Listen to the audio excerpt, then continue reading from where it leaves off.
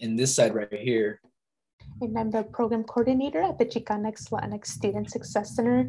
Today we have the honor of having wonderful folks in our platica today. We have our two wonderful moderators, Elizabeth Jimenez Montelongo and Dr. Jonathan Gomez, who are going to be leading and engaging us with great questions today for today's platica with Roberto Lovato. And a little bit about Dr. Gomez and Elizabeth. Elizabeth Jimenez Montelongo is an SJSU alumna, and she's an artist, she's a poet, and a 2021 Creative Ambassador of the San Jose Office of Cultural Affairs. And Dr. Jonathan Gomez is a longtime supporter of the Centro, and he's also an assistant professor in the Chicana and Chicano Studies Department here at San Jose State. And lastly, for today's platica, we have the honor of featuring Roberto Lovato. And a little bit about Roberto Lovato for folks who are joining us today was born in San Francisco to Salvadorian immigrants who raised him in the city by the Bay's historic Mission District. He is the co-founder of Dignidad Literaria, where he helped build a movement advocating for equity, literary justice for more than 60 million Latinx persons left off the bookshelves in the US and out of the national dialogue. Roberto is a recipient of a reporting grant from the Pulitzer Center, and he has reported on numerous issues taking place in Mexico, Venezuela, El Salvador, the Dominican Republic, Haiti, and among other countries. So please help me in giving a warm welcome to Elizabeth, Dr. Gomez, and Roberto Lovato. Well, thank you. Appreciate everyone for coming. And I'm going to open up just with a few words and just say first and foremost that, I want to give a shout out to, the students of Semillas and, the students of the Culture Counts reading series. And, to get us going today, I wanted to just kind of contextualize for us the importance of why we are here. And one second, there it is. And so, I just want to again say welcome and just say that, this afternoon, we come together to listen to and learn with Roberto Lovato, and he will speak with us about his book, Unforgetting, which operates within a powerful Salvadoran tradition of forging words that inspire love and mobilize people to struggle for a livable destiny. It is no ordinary time to gather to talk about such things, specifically from a Salvadoran perspective. For decades, but especially over the last two presidential administrations, Salvadorans in the US have been labeled as criminals, framed as disposable, and pursued by various law enforcement agencies as deportable people. In our current COVID-19 conjuncture, the crisis has only become worse. However, in the maelstrom of information that is manufactured and managed by dominant news networks, we are hard-pressed to know how. In fact, many of us learn about the gravity of the crises that migrants face and the fight against it from those stories on social media posted by community organizers in the streets, blocking the gates that lead to prisons where migrant families are sent to be caged and forgotten. We also learn from journalists such as Lovato, who choose to use the word to illuminate truths, challenge erasure, and inspire critical thought in a society that fosters collective imbecility through corporate media and corporate educational institutions. For those who benefit from the current relations of power, they would like for us to forget migrants in cages, community organizers, and also the freedom-loving traditions of Salvadorans. These are traditions cobbled together by the frontline eyewitnesses to US imperialism, people who face various forms of radical division that emerge from man-made scarcities and resources and state-sanctioned and or extra-legal violence that go unaddressed and unpunished. In Unforgetting, Lovato uses the word to introduce us to different people who shape these traditions.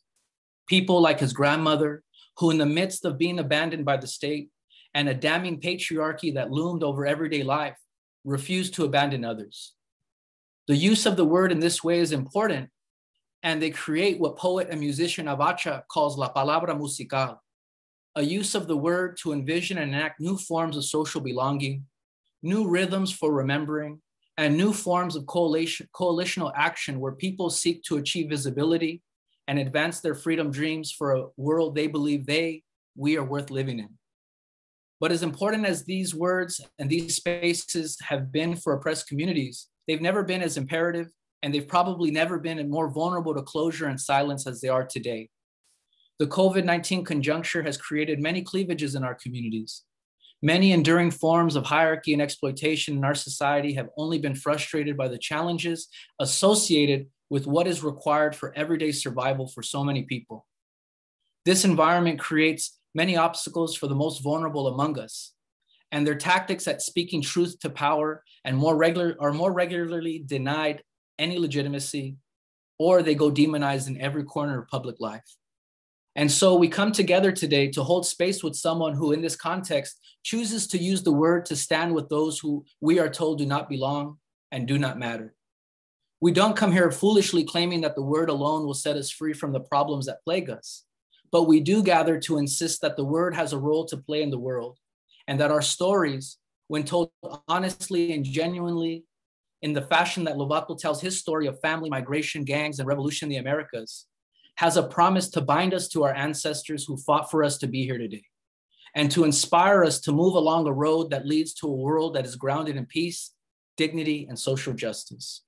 So I encourage all of us, to give Roberto Lovato our attention and to contribute to the conversation when the time comes. Thank you.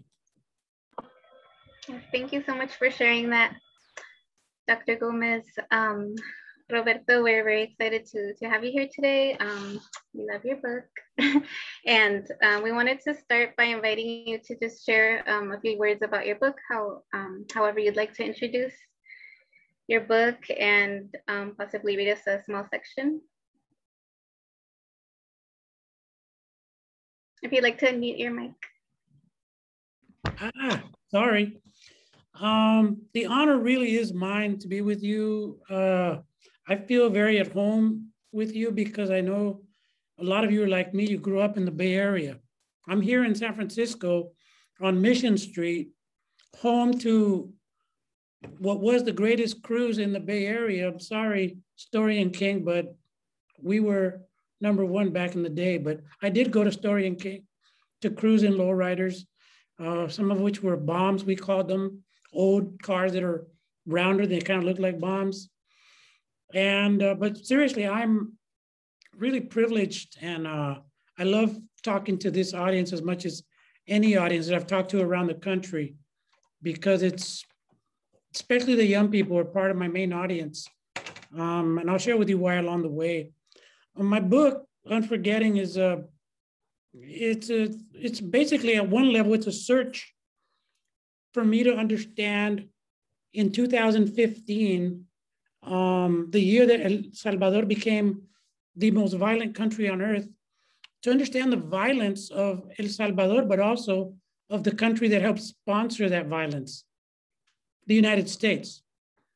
And so that's at one level. It's my search to understand the violence that turns kids into killers. You know, I've been at this for 30 years, not just as a writer, but as a former revolutionary. I joined, as you read in my book, I joined the FMLN guerrillas, and I was an urban commando. Even though I was born in the US, I made a commitment to this tiny country that is my parents' homeland. And I sacrificed as much as I could, but not as much as others who gave their lives. So I felt, knowing what I know, and this has been a secret up until last year, I've never been out about having been a militant, right? What I would say a poet warrior was my aspiration. And I'll talk about poet warriorship and the ways that Jonathan, in that beautiful introduction, kind of laid out about the power of the word. I'm a very romantic person about the word and about the deed, about actions. So at a deeper level, my book is a journey into different underworlds, some of which many or all of you will be familiar with, like the underworld of our family secrets. All of our families have secrets. In my case, I grew up on Folsom Street here in the hood, down the street from the projects, and in an apartment, crowded immigrant apartment, with pictures of all my mom's tias, tios, her mom, her nephews, nieces, everybody's dog and their dog's grandmother, you know, all over the walls. But we only had one picture of anybody in my dad's family. It's like, whoa. But I never noticed it because it was normal to have my dad's family life be a secret. I'm sure some of you can relate. So my book's at one level, a dive into the underworld of my family secrets, into the underworld of my dad's psychology and his experience, his intents. At another level, it's a journey into the underworld of gang life. You know, I've been at it 30 years since the gangs were starting in LA when I lived there in Pico Union, Westlake. And I worked there at Carecen. It's a journey into the underworld of migrant communities that I've reported on and had in my family. And it's a journey into the underworld of the guerrilla, right? Of the FMLN guerrillas. And so I bring readers into this journey that's an underworld journey, which is why I have the title Unforgetting, because I got it from the Greeks who believed that when you died, you either went to Elysium or to Hades. But before you died, you had to cross the Lethe River, which was for them called the River of Forgetting, so that the dead had to forget who they were in life. By the same token, Salvadoreños, the greatest poet in El Salvador's history, Roque Dalton, who was also a guerrillero and a brilliant poet, he came up with the phrase que todos nacimos medio muertos en 1932. We were all born half dead in 1932. And he was talking about what happens when we have all these family secrets combined with genocidal, and I do mean genocidal violence. There's a feeling you have. It's not unlike what, say, the survivors of the Holocaust, Native American people, slaves and people, enslaved peoples and their descendants and others.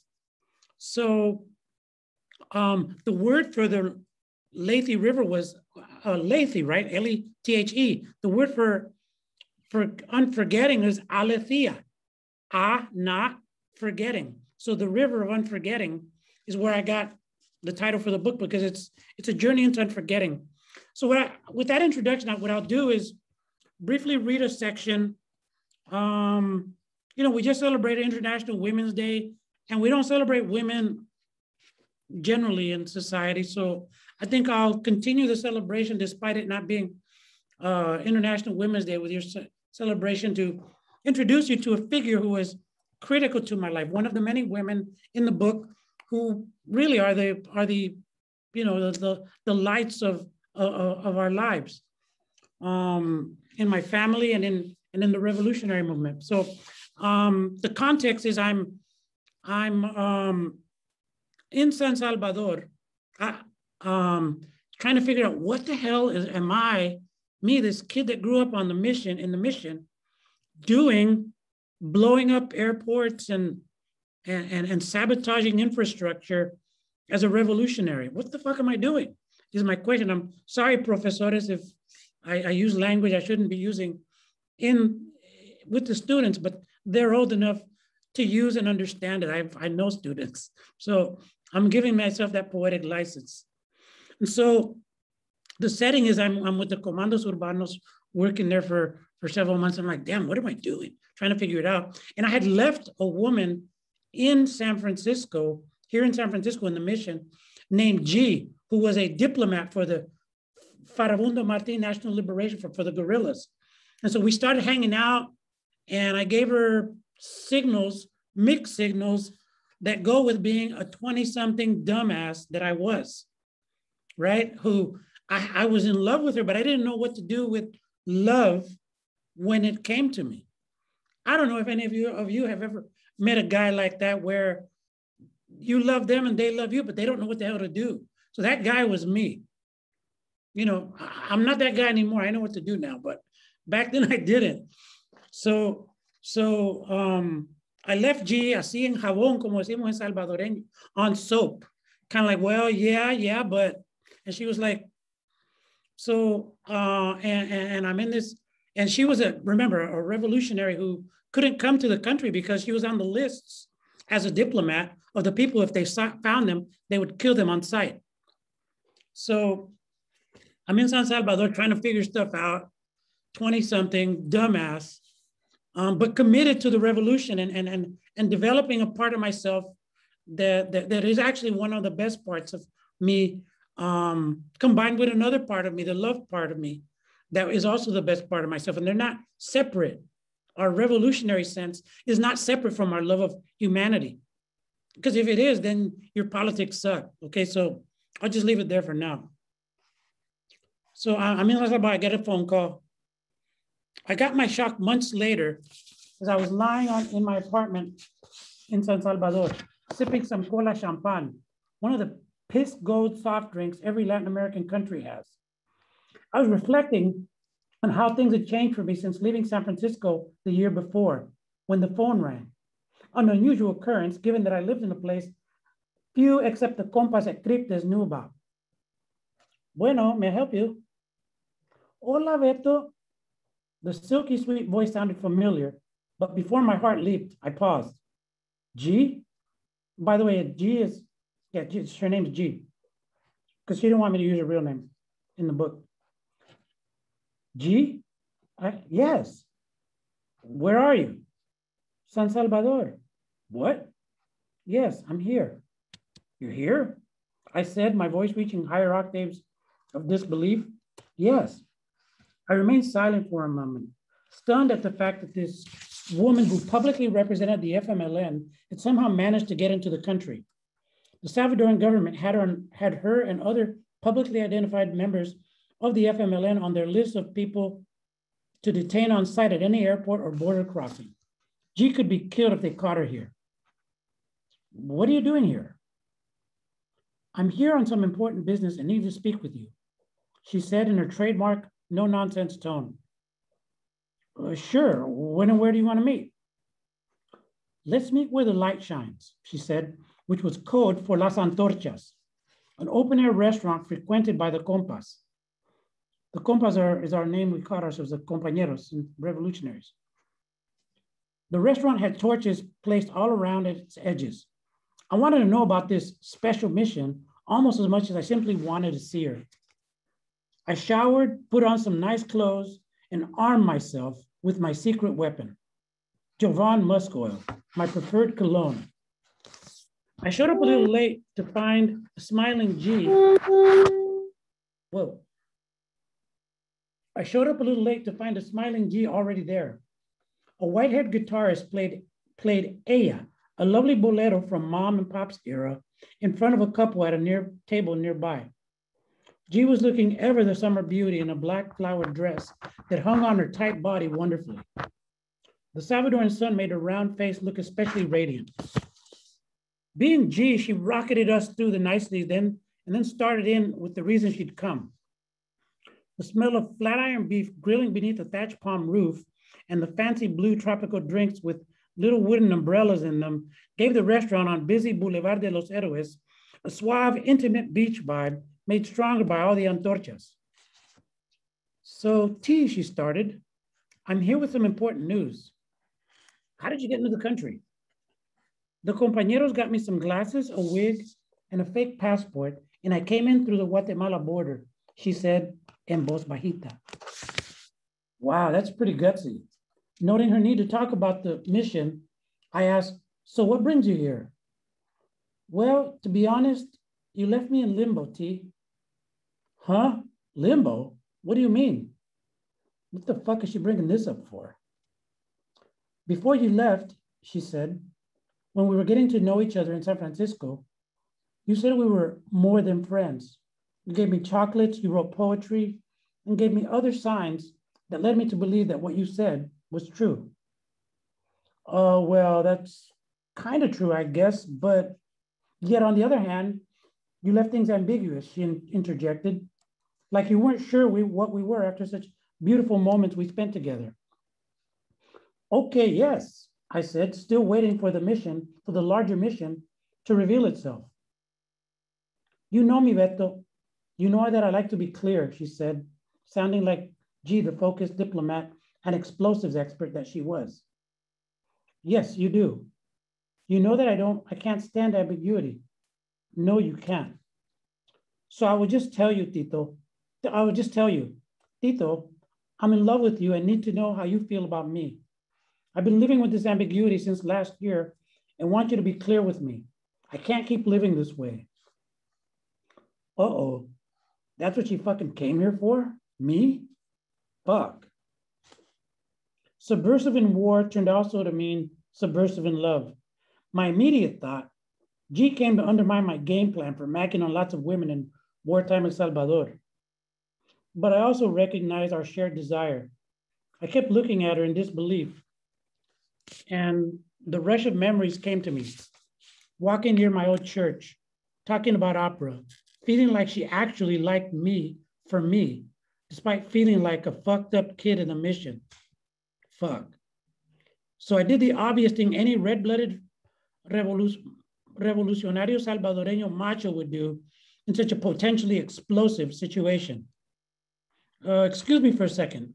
I have to go to the bathroom. I'll be right back.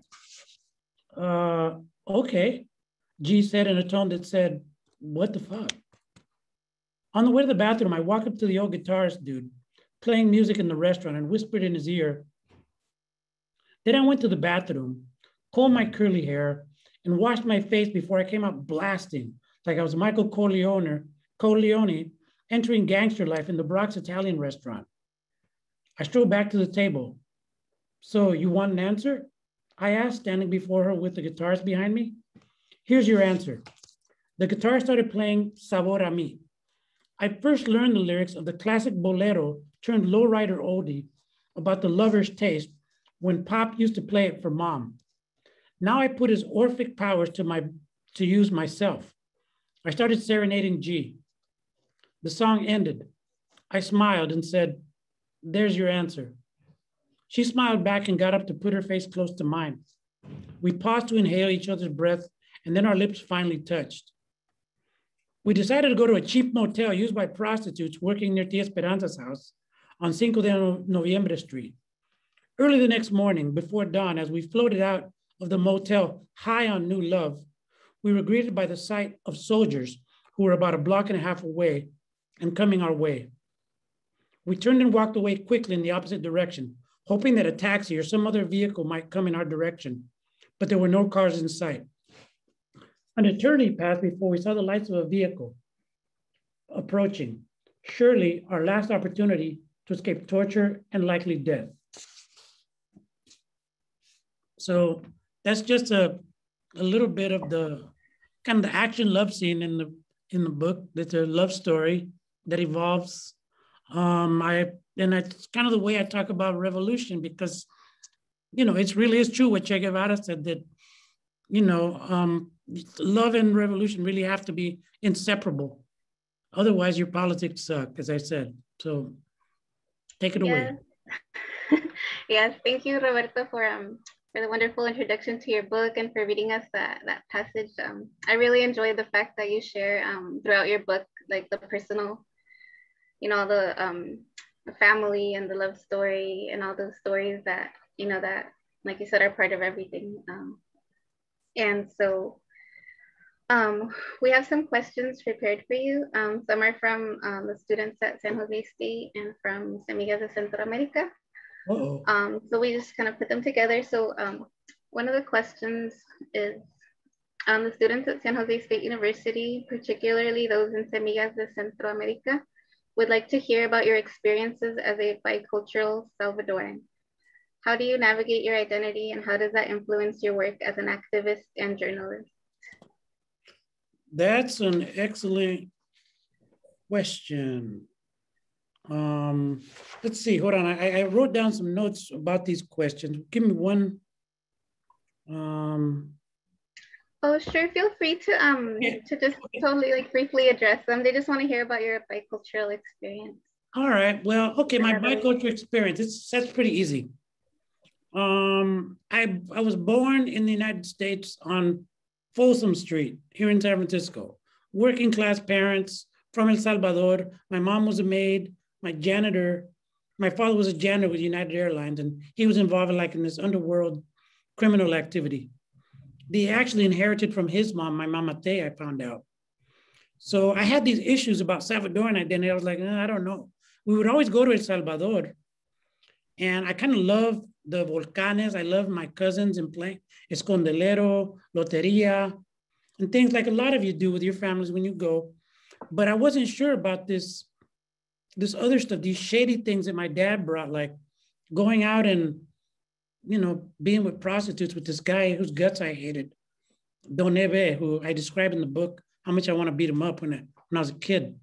So and then there was underneath all this, there was, remember, you're talking about the 1970s. Underneath the surface of Salvadoran life was the war was bubbling, getting ready to blow up in the 80s. It was already there. People were being killed. There were bodies in the 70s and everything. But it really went full scale because the FMLN had evolved to the point where they could no longer had any option but to take on a revolutionary struggle and try to overthrow the government. So my only refuge from these contradictions in my family and about being Salvadoran was being American. I was a good little gringo. I cried at San Francisco Giants baseball games. I pledged allegiance to the flag in class. I thought the U.S. I played with G.I. Joe and plastic, toys that were very militarized. And, that was my identity. And then over time, and my family gave me like this postcard identity of what it meant to be Salvadoreño. Whatever you're from, whether you're Mexican, Salvadoreña, or whatever, I'm sure you understand what I'm talking about. Our parents try to paint this beautiful picture and they leave out the stuff that explains, man, why do I feel so fucked up sometimes, right? Working class people, especially, or whatever your class. And so, the contradictions of being Salvadoreño and of my family, I eventually started growing, and one of the things I actually hooked into was Chicano culture through the music, like the lowrider music, like Sabor a Mi, and the actual lowrider culture. There weren't a lot of Salvadoreños here like there are now. You have to remember, we're talking about the 1970s, when I would tell people, like at the Emporium, where I would go with my friend Freddie Weinstein to ride the rides. And, the guy at one of the rides said, hey, what are you guys, Arab or something? I said, no, I'm Salvador. My family's from El Salvador.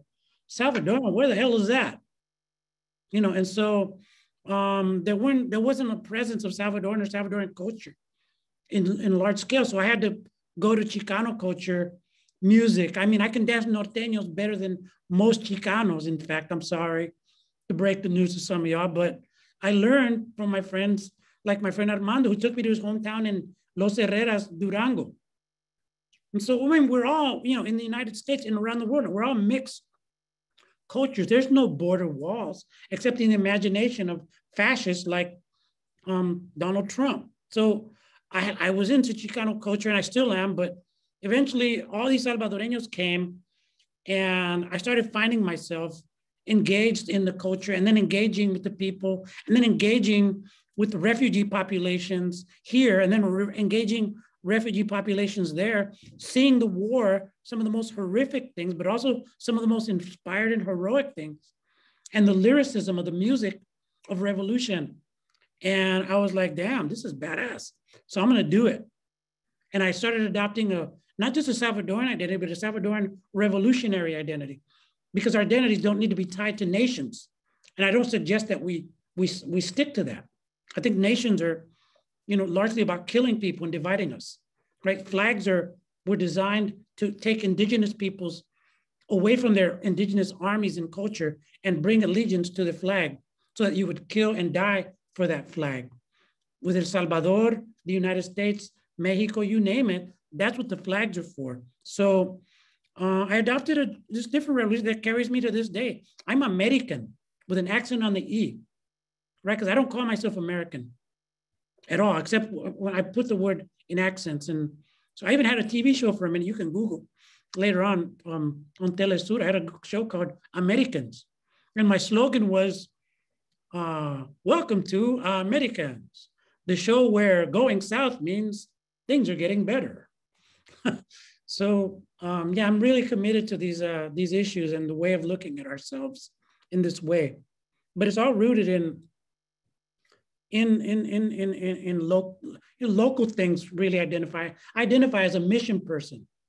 I do believe the cruise on Mission Street was more badass than the cruise on Story and King. Okay, I'm sorry if I'm offending anyone or your parents or your abuelos. That's just how it is. And we can duke it out if you want, but you know. Thank you, Roberto. Jonathan, would you like to? Yeah, absolutely. I want to throw in this mix of the Mission Cruise and Story and King. On my home turf, we're talking about Whittier Boulevard. So no, I just playing, but we can. LA's trying to make an appearance in this Bay Area movie. And so, thank you for that. That was beautiful, Roberto. And my question, it relates to, the fact that you mentioned how the art of music and poetry brings people together. You give us examples of how, it played a role in your own family, bringing together the Mareros in LA and the Pico Union District, and also like the music and poetry of the FMLN.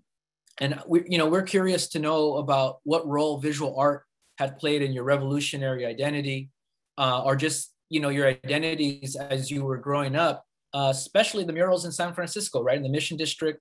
And, if there's any other Salvadoran visual artists that, you pay attention to, students were curious to know if Fernando Yort was someone that, whose art that you pay attention to.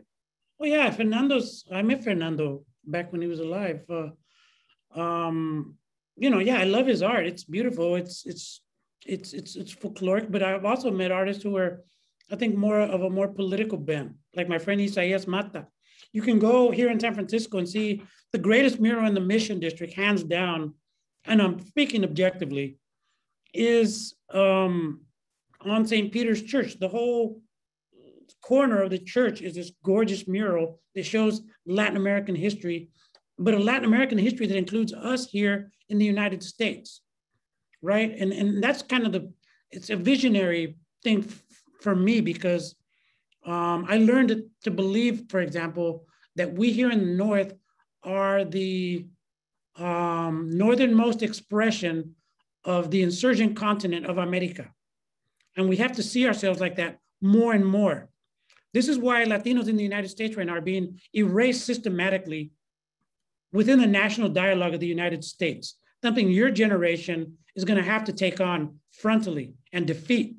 And it's not just a white thing, okay? You can tell, anybody who's awake knows that there's a systematic erasure of us in US literature, in Hollywood, in Sunday talk shows, in the media, in journalism, and other avenues of public life in the United States. So, thankfully, I grew up in the Mission, man, with like all those murals. We had the highest concentration of murals in the world here in San Francisco because of the mostly Chicano muralistas who started that movement, right, back in the day, and who then, invited Salvadoreñas and other, even white muralists to join them in kind of literally painting our walls with our colors, with our stories, which was, you all have like some of that down in San Jose. You got that mural that I think it got taken down not too long ago, that was used as a peace, a medium for peacemaking. I forget the name of it and where it's located, but Mural de la Raza. Mural de la Raza, yeah.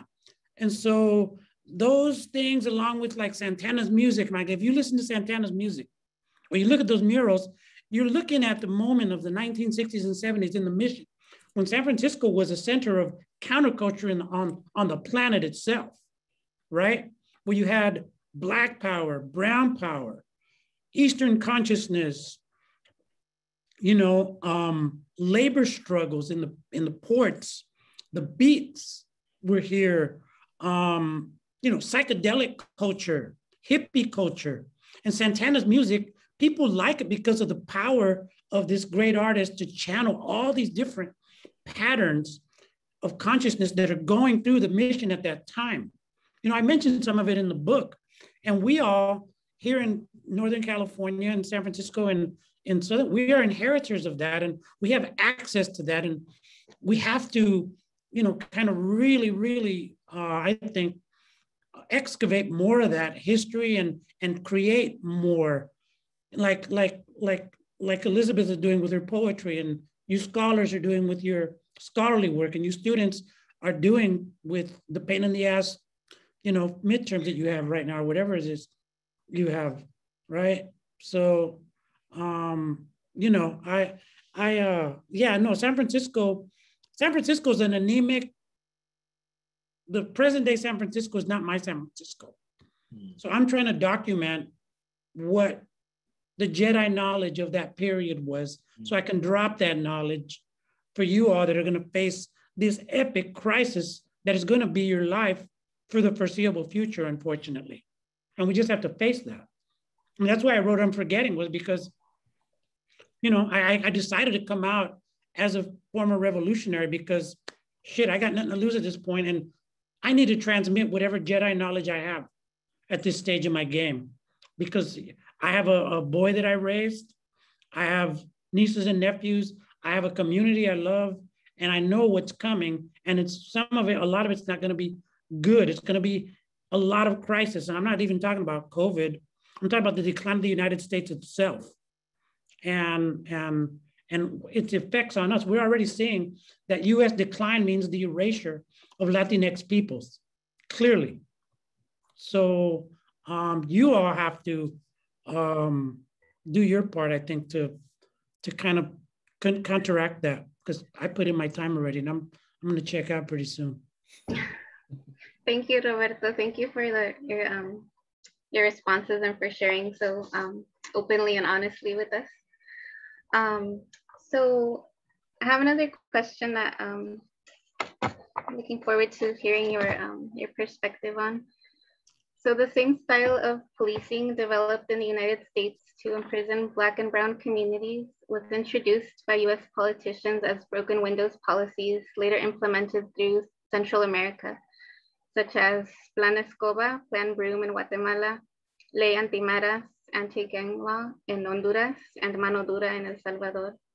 Mm-hmm. What are some successful challenges to the style of policing in El Salvador and in the US? Oh boy, whoever came up with that question wants to be a pain in my ass, because that's a hard question, man. We're just interested to hear your okay, was that you? Perspective. Was that you? It was not. Okay, whoever that was, I'm gonna. You're the expert. We're looking for guidance here. We're trying to resolve these issues. Well, I gotta put on my journalist hat. Like in the book, I talk about like what I call counterinsurgency policing. Let me step back for a moment and just give you a context for how I understand policing right now.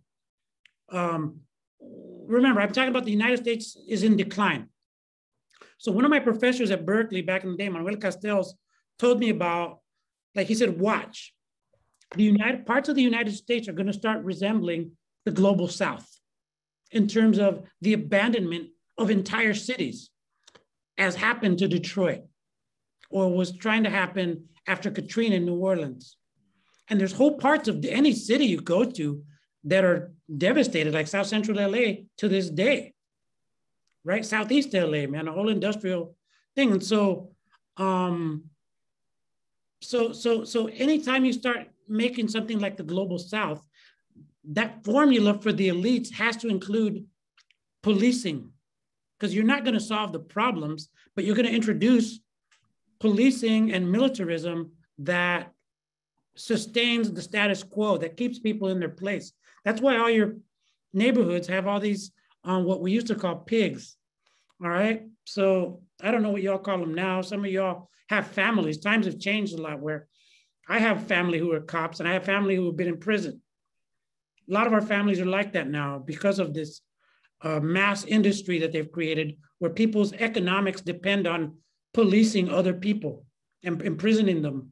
So I started coming onto this because of the war in El Salvador. And there were trainers that the US sent to El Salvador in the 60s and 70s who started training the military and the death squads. I've interviewed some of these cats, and some of them actually have reached out to me for my book to apologize and say they were moved to tears by my book and they wanted to somehow make amends. And I'm talking to them. I'm going to have them give me some detailed information that I can use. And then, you know, they want to feel redeemed. Hey, I think anybody can be redeemed. Okay. And I think if we had a society like that, we wouldn't have a lot of these bullshit problems that we have. So, so the Pentagon trainers after the war, guess where they ended up? LAPD, training LAPD, training San Francisco Police Department, because the decision at the elite level had been made to militarize US policing, right? You see this especially in LA in the person of somebody like Daryl Gates, who was there when I was in LA, and I was there at the tail end of his reign of terror, right? And the policing model that he built, which was, he was the one who innovated SWAT, special weapons and tactics. SWAT units are nothing if not militarized policing. You just look at their uniforms and just look at the uniforms of cops from when I was growing up watching a show called Adam 12 or Dragnet. For those of you that can go and look in the archives, because it wasn't your era, but the cop uniform used to be really thin like this. And then look at what's happened little by little, boom, boom. They start getting puffier and puffier like RoboCop. That's the militarization of US policing. And so the Pentagon helped militarize, has helped and continues to help through Homeland Security policing. And so when the LA riots hit, a guy named William Barr, remember him under Trump, he was the Attorney General under George Bush #1. And he sent these militarized policing to go back and train in 1992 and after, when El Salvador is starting the peace process, to train the new Salvadoran police forces. So, and he also used the theories and practices of broken windows policing, and they exported it to El Salvador, so that you've got the inner city of the US starting to become more like a southern country, right? With the abandonment of entire communities because of globalization. And so just like in America Latina or Africa, where when they empty out the resources, they police the shit out of them. They militarize them.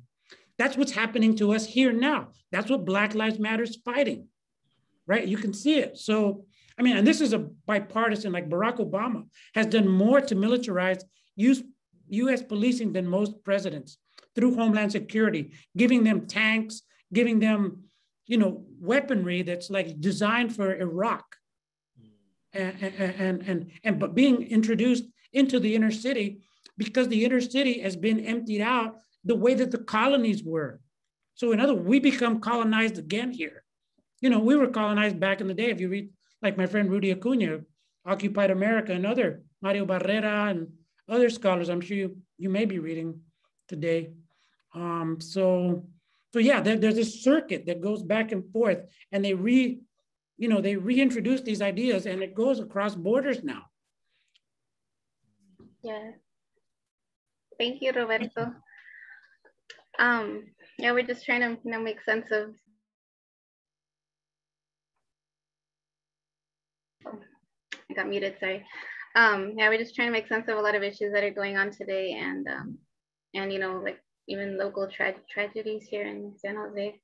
So thank you for sharing your perspective on that. And I'm not sure if Jonathan has another question, or else he can move us into the Q&A portion.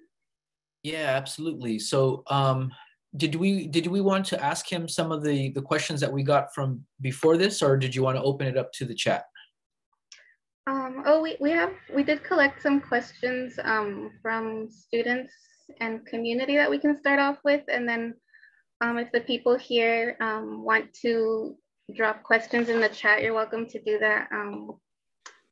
If you submitted a question via the Google form, also you're welcome to reshare your question in the chat to make sure we see it, and we'll try to get to as many as we can, or we'll pick the ones that are like different from each other. Did you have another question you wanted to? No, you can go ahead and you can go ahead and ask the questions that that we collected. Okay. Well. Okay. So what are some effective ways to approach the subject of the United States role in the violence and gangs in El Salvador and Latino America? I think you've answered that one a bit right now.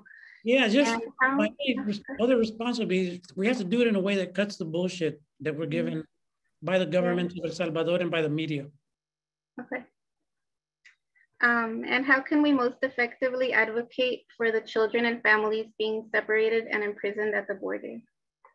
Oof, if I had that one, I would have worked feverishly to end this abomination of humanity. I've been with those kids. I've been with those moms in those prisons. My book opens in the opening, like my journey of the book begins because I go to one of these immigrant prisons in South Texas, and I meet, and I'm in this prison where, like, I didn't talk too much about it in the book, but like some of the moms had slit their wrists. And some of the children, you could see the scars. Some of the children had scars on their neck from trying to hang themselves. And this was in 2015, and guess who was president? Barack Obama, right? But I was told, you're gonna offend the Black community if you expose this truth. Okay, so then the Black community is okay, I'm supposed to understand, is okay with children trying to hang themselves and women trying to slit their wrists. I basically think that's a low opinion of the Black community, and I don't share that. So I'm gonna tell my truth anyway. And I have a lot of Black people and the Black friends and Black allies who support my work. Screw Barack Obama. He started what is a fascist, and I mean fascist practice of caging, concentration camping, killing thousands of Central American children like those that are dying in the deserts right now of Sonora and other parts. He didn't start that, but he multiplied it, just like he multiplied caging and concentrating and mass separation by the thousands. I have the receipts. So how do we stop that? I think we're in a good moment because Obama, some of us really pushed hard to expose Obama stuff, and it's making it hard for Biden and Kamala Harris to do their movidas that the Democrats always do. But I still think we need to do the work to expose what I call intersectional empire, right? More and more in your age, the powers that cage, kill, and separate and destroy children and other migrants and other persons are gonna be Democrats who look like you and me. They're gonna be brown, they're gonna be Black, they're gonna be queer, they're gonna be, disabled. They're gonna be, I have a play that I wrote after Obama was president about the first Afro-Latina, Jewish, Muslim, disabled, blind, working class president of the United States who was acting just like Herbert Hoover or J. Edgar Hoover or Ronald Reagan or Barack Obama with respect to the poor, waging war on them. So we have to get over these honestly ridiculous identity politics that try to limit our political action in the world.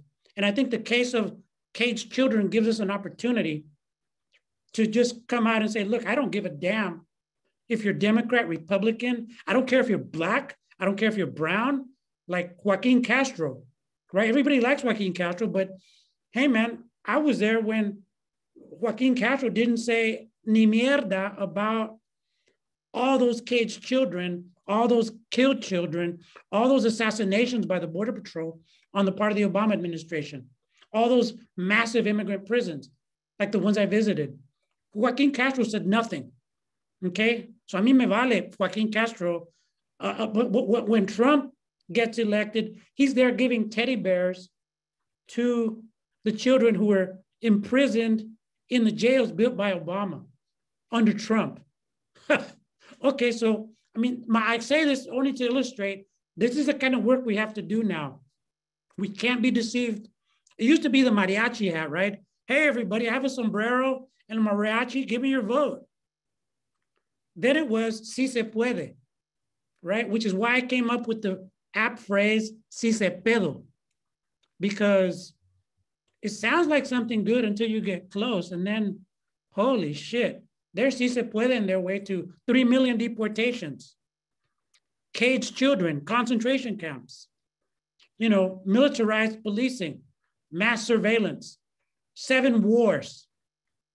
So I think the way at it has to be honest about the present and about the past. We have to, I think we still have to do the work to expose Obama for what he did. Okay, if you follow me on Twitter, you know this is, people think, God damn, you're obsessed, dude. Yes, I am. Because I want Barack Obama to pay for his crimes against child humanity. Okay, I feel, I've seen those children, I've seen those mothers, and I, you know, everybody knows Donald Trump did it, but nobody knows Barack Obama did it. So that's what I say to that. Yeah, thank you, Roberto. I think it is important to acknowledge that, like you said, it's an intersectional empire. It's there's a lot going on, and it's not even just the person that, you know, that puts their face forward. It's a whole like network of things going on. So thank you for pointing that out and reminding us. Look at what they do to the immigrant body. Don't listen to their words. Look at the immigrant body and what's happening to the immigrant body. Is it improving? Is the condition of the immigrant body improving? Or have we simply switched si se puede for, you know, to hell with immigrants like Trump, right? But at the level of the body, the same things are happening, imprisoning, caging, killing, you know. Yeah, that's a good way to put it.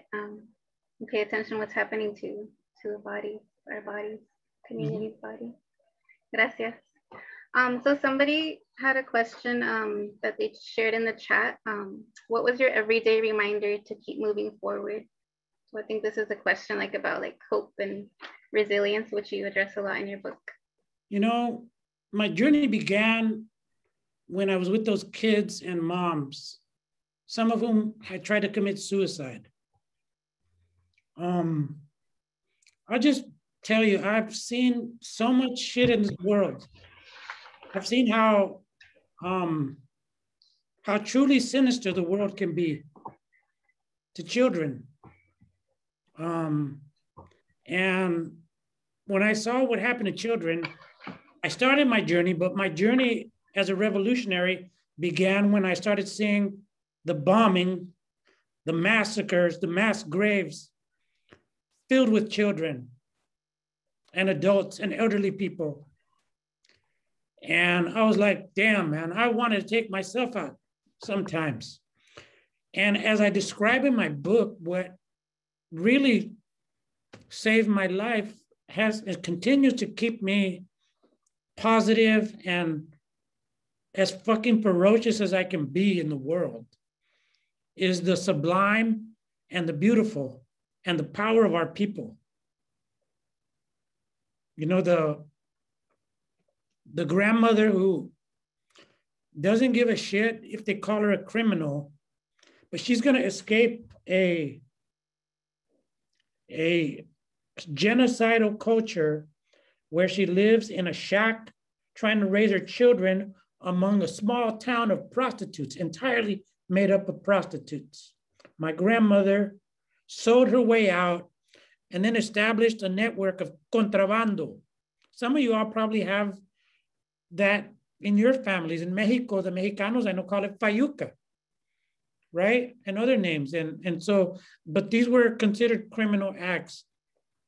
And if you want to criminalize my grandmother and my dad and me, so be it. But this idea of criminality is the crime, the way it's applied to so many of our people. Right now, look how many of our people are in prison. Look how many of our kids are being shot down and their lives don't matter. So what keeps me going is the people, the sublime, the power of the beautiful and the sublime. It makes for a sustainable struggle, you know, and knowing that allows me to fight another day. You can fight with the beautiful. I think that's the best way to fight. Makes it really hard to fight back against. And it's subversive too. You want to be dangerous, and I think you need to be dangerous in this increasingly fascistic system we live in. Be subversive with the beautiful. Yeah. You subvert your own your own mind and all the programming that you have in your mind to feel like less of a person. Yeah. Thank you, Roberto. And so we have one more question, and we were hoping that after this question, you would be willing to read a poem or the poem by Roque Dalton that you have in your libro. But towards the end of the book, right, you have this part where you're talking with Alex Sanchez, director of Homies Unidos down in LA, and just all around wonderful person who has seen the worst of the worst and wants to do the best of the best in the community. And you talk about religion, right? You're having that conversation, but you also in the book you talk about yourself as or you were telling Alex that evangelicals had me on my knees praying for Ronald Reagan. And so I'm curious to know what do you see the role of religion, right? Or even if it's Christian evangelicals, missionaries, and politics as they affect El Salvador and other areas of Latino America. But also, thinking about the conversation that you had with the youth towards the end and the spirituality that, he embodied to get him through. So I'd love for you to engage that. Yeah, it's real easy to just criticize people for being religious. I think it's too easy because, some of our people are so poor and our communities are so poor that we don't have too many outlets to go places. And the church has always been an outlet, even though that church, and let me be straight up, was part of the colonial project from the time of the Spanish conquest onward, right? Let us not kid ourselves. These crosses are full of blood, not just Jesus's, right? Nonetheless, some people, like my mom, have derived a lot of power and beauty. Like, look, I carry this around. Un escapulario que tiene la imagen de San Judas de Tadeo. And you can read in my book how much shit I've been through. I've been through a lot of shit. So, my mom swears, she's dead now. She died in 2013, but she swears that that's why I'm alive. And I still carry this for more than 30 years because in some deep part of myself, I mean, like when a bullet flies by your head, you don't think about, fuck, Karl Marx, save me, man. Some people cry out for God. I love Marx, and Marx is important, but, you cry out for something larger than yourself. You look at your life, and God forbid anybody would have to go through that. But when you do, you're going to look for that greater transcendent thing that we've been separated from because our indigenous ancestors were separated from the poetry and the religion, which were the same. But the origins of poetry are inseparable from the origins of religion in the indigenous cultures. So that's why I'm kind of like into this poet warrior concept that I'm starting to really work through and think through, because we need that transcendent power to face what's coming. You have to, even what's here now. Some of you are struggling. Some of you know kids that have tried to commit suicide in the neighborhood. Some of you have family that's struggling under different undocumented status or domestic violence and things that our communities have been kind of forced into. So, I mean, I was quite frankly a right-wing evangelical fascist. Okay, I would be today, if I was like I was then, I would be a Trump-supporting right-winger, basically supporting fascism. And so that's one flank. There's another flank that I was introduced to, that's liberation theology, teología de la liberación, which interprets the Bible as an emancipatory document, a document about freedom, and that Jesus was about fighting the empire. When I discovered that, I was like, whoa, okay, and I'll just tell it, I make these things, and I don't want to promote drug use among young people or anything, but back in the day, I did smoke marijuana, and I may have snorted some other things. And there's a thing where you transition from pot to, say, cocaine, that I don't know if I did it or not. I'll take the fifth on that one. But that transition is intense, right? Pot's one thing. Coke is another thing. When you go from like right-wing evangelical faith and militancy, because they teach you to be a militant in these evangelical churches, then you discover, man, the Bible and God and Jesus and the apostles and the whole history of Christianity can be about the struggle for freedom. Damn. And that's what helped create the revolutionary movements in El Salvador and Guatemala and other parts of America Latina. I mean, I had friends who were guerrilla priests. They said, okay, I'm going to take up arms for Jesus. Okay, it's a difficult thing to perceive, but their interpretation of the Bible led them to fight alongside the poor like Jesus did, because Jesus was all about the poor, right? And so there's that. There's indigenous spirituality. There's different teachings. I think I've benefited from that. I mean, even though it was fascist, right-wing evangelical Christianity got me out of the certain life that was dangerous for me, right? When I was kind of in the thug life.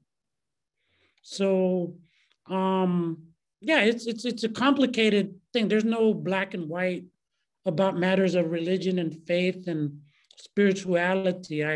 I don't close myself to it. I see it. I see spirituality, and one thing that poetry and literature has really given to me is like, man, as close as I've gotten to whatever it was like to be in a world where there was no religion because everything was spiritual. And that's like it's the closest I have, like swimming in words is the closest I have to what I've heard being in the child's of the baby being in the amniotic fluid of the mother, which is supposed to be this paradisiacal experience where the child, they don't have to worry about anything, man. They're just sitting there kicking back, sucking up all the love in the body of their mother, and they just have no worries in the world. According, you're like in the ocean, a mom. So that's my response to that. I think, one other thing I'd say was a lot of you are struggling students with having parents who are evangelical, and you're getting like these ideas in school, and it's like, I don't know. Well, honestly, I think you have to be okay and recognize that in some cases, your parents have fascist inclinations. I hate to break that news to some of you, but that's a reality. Even if they're not Christian, like in El Salvador, some tios and tias of mine were fascists. I had close relatives who were, I have, one of my abuelitas loved this dictator. Okay, and rather than be afraid and idealize our parents like some Edward James Olmos Mi Familia thing or something, let's kind of like, look, okay, man, this is the reality and I got to deal with it. So. Thank you for that, Roberto. So trying to process all these new ideas that I'm learning. They're old ideas. They're old. Old and new. They're oldies but goodies. They're like suavecito. Yeah. I like your way of expressing them. So gracias. I hope everyone had a good experience with that today. Jonathan? Yeah, no, thank you, everyone who's coming here. We're hoping that, Roberto, if you would close us out with, the poem in your libro by Roque Dolten. And just, thank you again, just for, everything you bring to this conversation, to the Centro for organizing, this talk. We love the way that the Centro on our campus really functions as a really critical hub to, center our students to, engage the various desires and needs that they have. And so, Lily, Elisa, thank you so much. And Elizabeth, thank you for organizing, everything with the readings and coming up with these great questions and for our community here. Thank you so much for showing up.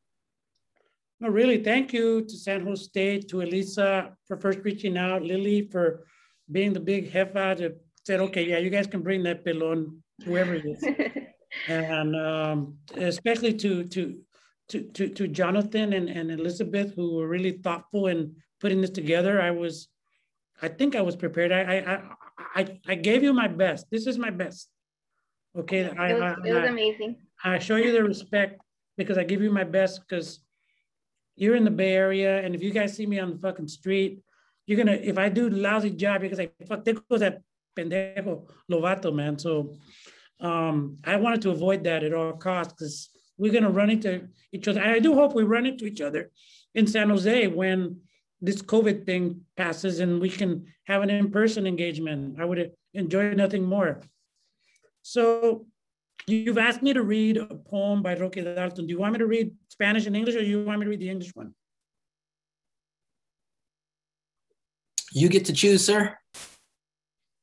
Okay, I'll read both. I think we need to honor our you can't say it's indigenous because Spanish is an indigenous language when indigenous people use it. Yes. Someone voted for Spanish in the chat, and I'd like to acknowledge also some members of Culture Counts Reading Series that are here with us today. Okay, I'll read it in both because you know what? It's okay to speak English. All right, it is. It's okay. It's what we have. And so the poem is called Todos. And I first heard this poem, and quite honestly, when I was a kid, I didn't know what the hell anything of it meant, except I was really fascinated with this one phrase that was, todos nacimos medio muertos en 1932.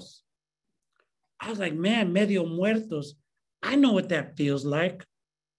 And I just latched onto it. Later on, I realized what it was talking about, which was in 1932, there was a massacre, which it's called La Matanza in El Salvador. And it is the most violent episode, not just in Salvadoran history, not just in Central American history, not just in terms of Latin American history, but in world history. According to scholars like Anders Sandberg at Oxford University, who told me that, and I put it in the book, and I document it because people are going to check my facts. So you got to do that if you're going to write, because a lot of haters out there. So you got to have your facts straight. So Anders Sandberg told me that, like, in terms of the number of people killed per day, per week, in a concentrated space, in a concentrated time, El Salvador in 1932 supersedes on his graphs World War I, World War II, Armenian genocide, all these places, as far as the numbers of people killed in such a short period of time in a small space. And my father, I found out in the course of the book, was one of the survivors and witnesses. He didn't say anything for 75 years.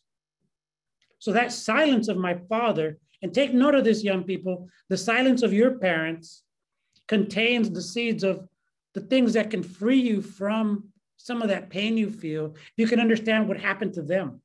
You just got to figure out and be sneaky on how to get that information, because it's not easy. So, you know, this poem is one of the most important poems in Salvadoran life and history, and it's called Todos. Todos nacimos medio muertos en 1932. Sobrevivimos, pero medio vivos. Cada uno con una cuenta de 30,000 muertos enteros, que se puso a engordar sus intereses, sus réditos, y que hoy alcanza para untar de muerte a los que siguen naciendo medio muertos, medio vivos. Todos nacimos medio muertos en 1932. Ser salvadoreño es ser medio muerto. Eso que se mueve es la mitad de la vida que nos dejaron. Y como todos somos medio muertos, los asesinos presumen no solamente de estar totalmente vivos, sino también de ser inmortales. Pero ellos también están medio muertos y solo vivos a medias. Unámonos medio muertos que somos la patria para hijos suyos podernos llamar. En nombre de los asesinados, unámonos contra los asesinos de todos, contra los asesinos de los muertos y los medio muertos. Todos juntos tenemos más muerte que ellos, pero todos juntos tenemos más vida que ellos. La todopoderosa unión de nuestras medias vidas, de las medias vidas de todos los que nacimos medio muertos en 1932. Roque Dalton. Now, here's a translation that actually, just a little background gossip there. Roque Dalton's son, Roque was assassinated by his own political party. And, you know, there's still a case going on trying to bring one of our former commanders to justice for killing him. He belonged to another party from the one I belonged to, but Roque Dalton's son was in the FMLN with me in a group called the Fuerzas Populares de Liberación, and he's a friend of mine. And he gave me permission to translate this poem into English. So I didn't want to do it myself, so I brought in a really dope poet, a friend of mine, young man named Javier Zamora, who's one of the undocu poets. And together we bring you this. We were all born dead and half dead in 1932, alive but half alive. Each one of us with a bank account of 30,000 fully dead, fattened with interest, with profits that today have grown enough to spread death unto those that keep being born, half dead, half alive. We were all born dead, half dead in 1932. To be Salvadoran is to be half dead. That which moves is the half of the life they left us. And because we're all half dead, the murderers presume not only that they're completely alive, but also immortal. But they're also half dead and only half living. Let's unite half dead of our nation so that we can all call ourselves your children. In the name of the murdered, let's unite against the murders of all, against the murders of the dead and the half dead. Together, all of us, we have more death than them, but all of us together, we have more life than them. The almighty union of our half lives, of the half lives of every one of us that were born half dead in 1932. Thank you. Yeah, thank you. Thank you very much, Roberto. Really appreciate everything that you brought, with you to our gathering here. And we're just so thankful that, you chose to engage us at San Jose State. No, it's my distinct pleasure. Thank you again. I hope I didn't embarrass myself so that you guys are going to call me out when you see me in San Jose or here in the Bay, somewhere in the Bay Area. And if you do see me, please, reach out and curse me, but reach out. No, thank you. We were very excited about this event. We all were, and for me, it was even better than I expected. So thank you so much. No, my pleasure. My pleasure. You prepared something really nice, and you made it easy to give you my best, because I really did give you my best. Okay? It's been my honor. Thank you so much. Gracias. And if people are dropping already some love in the chat box, but if you can help me give a warm thank you to Jonathan, Elizabeth, and Roberto for being here with us and just opening your hearts, and Roberto for being so transparent and open and sharing about yourself and your journey. So muchas gracias. Y for our students here that are on the call still, thank you for staying with us. Really briefly, I wanted to share that the Culture Counts reading series is going to be facilitating 2 reading circles in April. So if you're interested in participating, I'm going to drop my email here, but for students, you'll be able to receive a copy of Roberto's book. So if you email me, I dropped my email in the chat box. I'll send you a copy of the book if you would like to engage in this reading circle in April, and I can send you more details later. So gracias, everybody.